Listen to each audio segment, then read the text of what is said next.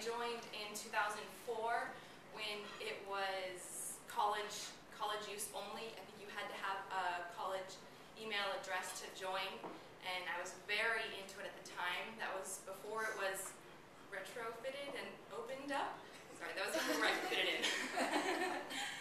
And then a few years ago, I just completely backed off. I think I was going on maybe once every 3 to 4 months or so. So opposite side of the spectrum. And now I'd say I found a happy medium where now I go on maybe about once or twice a week or so. Now I know some of you are thinking, that's it? How can you survive? And others are thinking, that often? Where do you find the time? So I thought, I've been getting this feedback from friends and family, so I took a brief survey. And if you don't mind, I'd like to share my results. A little disclaimer, this is only 8 people, so it might not represent the whole population, but of my findings, I found that 63% use Facebook, that's 5 people, 25% don't use Facebook, and 12% said, what is Facebook? That was just my grandmother. Again, it might not represent the whole population. And also in this survey, I discussed the pros and cons, so I'd like to share some of those results with you as well. These are in no particular order, but they are corresponding, so each one corresponds to the next. Sorry, you can see good enough. So I'll start with one on the pro side. We have ease of day-to-day communication. I think this is a big feedback I got back. For example, I insisted my dad join when I was traveling through South America and couldn't be bothered to email him every single day. I said, look, I don't even want to go on the computer, but my friends are posting pictures of you, so you have to join Facebook, and then you'll know I'm okay without me even going on the computer. However, on the con side, we have that it's artificial communication. So it's a replacement, but not, it could be a replacement, but not as good as face-to-face or phone conversations. I used to not really believe that as much, but I think over time, it's a feeling you get. You really do lose a human connection, so I think that's pretty valid. On the pro side, similar number 1, it saves time. I love how when you're doing an event and you can just send it out, it automatically tallies yes, no, and maybes. And I remember back in the day, I used to have to tally those by time, or by hand, so it saves time. However, on the con side, opposite of that, we have it's addictive. You get sucked in and waste time.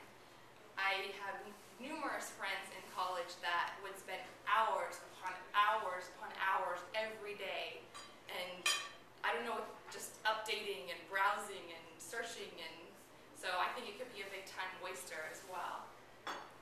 On the pro side, number 3 is share and store photos, stories, interests, etc., and through that self-expression.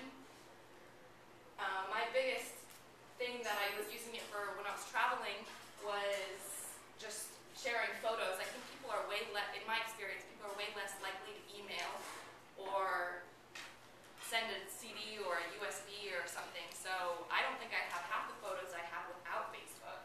But on the con side, and this was actually probably the biggest con I got from people, that there's no privacy or limited privacy. So even with the settings, people may see more than you may want them to. And I have several examples of that. First of all, I think a lot of people, including my dad, don't even know how to use the settings. Even if you do, you can't control, there's limited control of what gets up there. So I texted a photo to my friend of when I had this allergy and I had this Angelina Jolie lips, and she keeps threatening me that she's going to post it on Facebook. So I can control what's on my page, but she could still post it and everyone could still see it. Also, even if you don't know some things that you're putting up, you might not be aware of what might hurt you. My cousin got into some trouble with the police. He got attacked outside of the Wiener Schnitzel on Bascom and ended up getting into some serious trouble. However, his mom went on Facebook, found his attacker's page, and printed out his status, which was bragging about how he beat up this guy. So he got his charges knocked, my cousin got his charges knocked way down, and the other guy got in a lot more trouble because of his bragging and his status.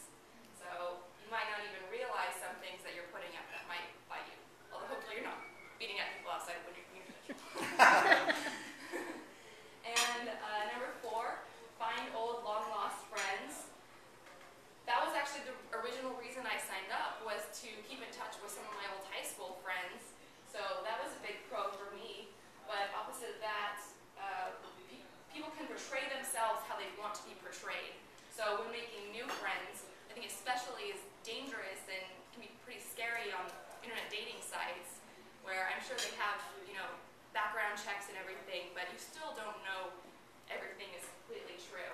And lastly, on the pro side, network, advertise for business clubs like Toastmasters and other organizations.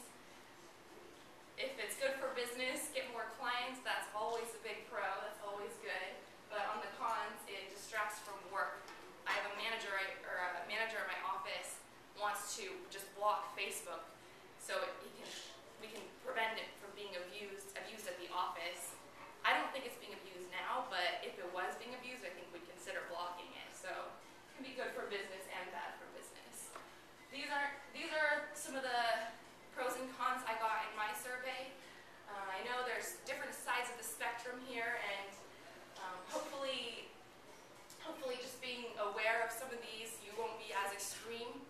Again, if you are extreme, no judgment, but I try to find a happy balance, not on Facebook 24/7 or believing Facebook is the devil. So my point is that I have a moderate view. I think I found a happy medium, and always go with the age-old saying,